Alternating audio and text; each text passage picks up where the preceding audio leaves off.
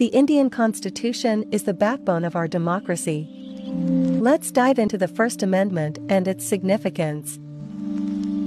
The First Amendment aims to balance individual rights with societal interests. It ensures that no one's rights are absolute and that they do not infringe on others. The First Amendment imposes reasonable restrictions on freedom of speech, assembly, and professional practice. These restrictions are necessary to maintain public order, morality, and the sovereignty of the nation. The First Amendment emphasizes the responsible exercise of rights and the role of the government in ensuring that these rights are not misused. It is crucial for a strong and inclusive democracy. The Constitution, First Amendment, Act, 1951, made several changes to the fundamental rights provisions of the Indian Constitution.